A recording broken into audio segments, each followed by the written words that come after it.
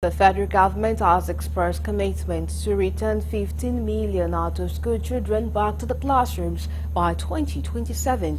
Minister of Education Professor Tahir Maman disclosed this in Abuja on Thursday while addressing journalists after a one-day retreat on quick wins in the ministerial deliverables.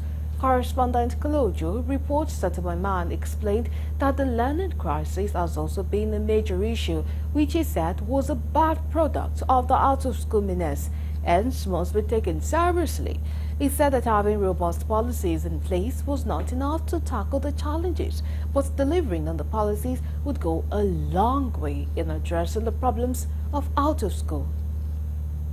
Problem-solving and realistic approaches across 13 thematic areas delineated to allow for concurrent implementation as part of a synergistic whole.